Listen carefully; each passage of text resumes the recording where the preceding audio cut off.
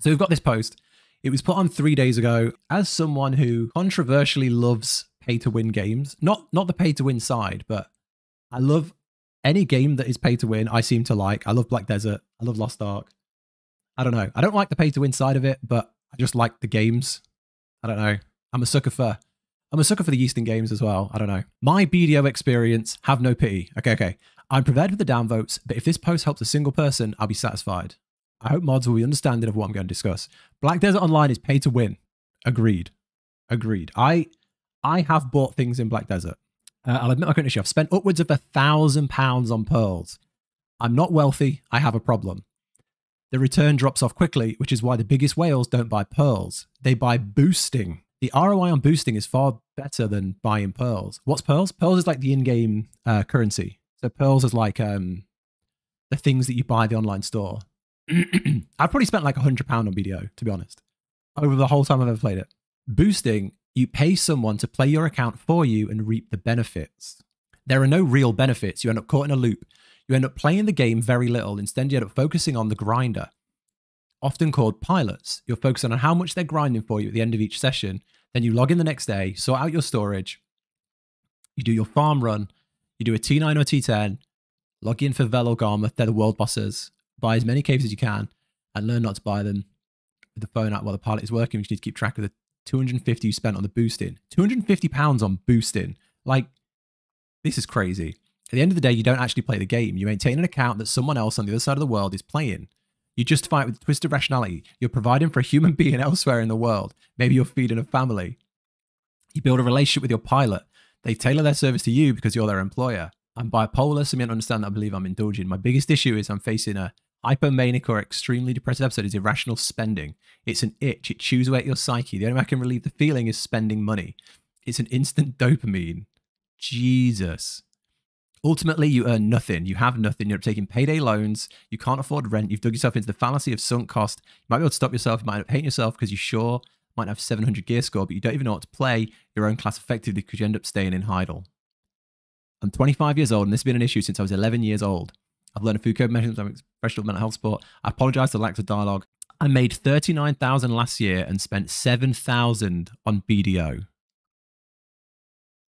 Like, I just wanted to go through this because it is absolutely crazy. It is insane. I didn't even know this was a thing. I didn't like you hear of boosting services, but normally, like, when I think of boosting, yeah, 7K in a year. When I think of boosting, I think of like, I'll get your character. You can see them. There's like these websites that do it, and there's websites for Final Fantasy. I've even had people approach me to sell that service, like trying to give me money to sponsor that service and be like promote them, and they're like, oh, we'll get your character to end game for so much money.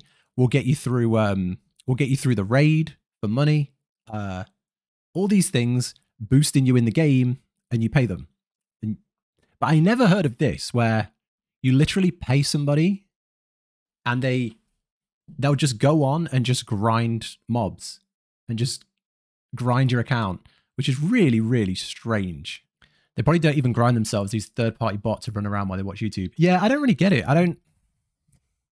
Like, if you've played BDO, the grinding is literally just going round in a circle. Like, you just pick a group of mobs and you go round in a circle and make money and level your character. So, like, it could be bottable. Surely it'd be more, like, beneficial for people like this to just buy a bot. Like, I don't condone that, but, I mean, surely you just buy a bot, right? Hope OP never discovers a certain mobile game genre. Yeah. Pay-to-win games are such like a... Pay-to-win games are such a rabbit hole because where do you stop? Like, where do you... Like, take Lost Ark. I've been playing a lot of Lost Ark. And say you're like 1400 gear score in Lost Ark. You can grind the daily grinds every day. And then when you get to the end of that day, that's it. That's all you can grind in a day. And you can work out, okay, so to upgrade this piece of gear, that's 3 weeks of grinding. But I could pay £10 and get it done today. And then like, but you do that, and then the next grind is going to take you 5 weeks. So, but you could skip that for like £15. But then you get to a point where it's like, what are you paying for? Like, You're just paying to not play the game. And it's like you get to endgame and what, quit?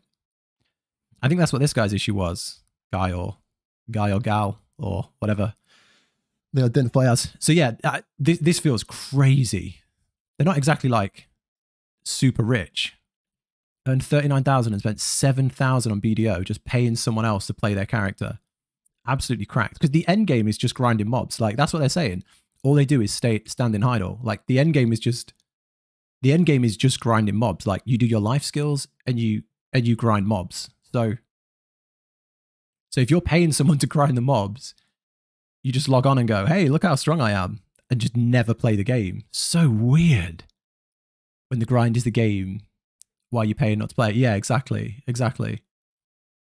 It's bizarre. I totally get why people would fall into the loophole. But that's different. Final Fantasy, there is no end. There is no grind at the end. You're just done. But games like this, you could grind all day. Like you could literally grind on like BDO, Lost Ark, those sort of games all day. So in some way. Buying Keystone Master on WoW. Yeah, they do it. Pay to win. Pay to win bad. Pay to win games. Pretty good.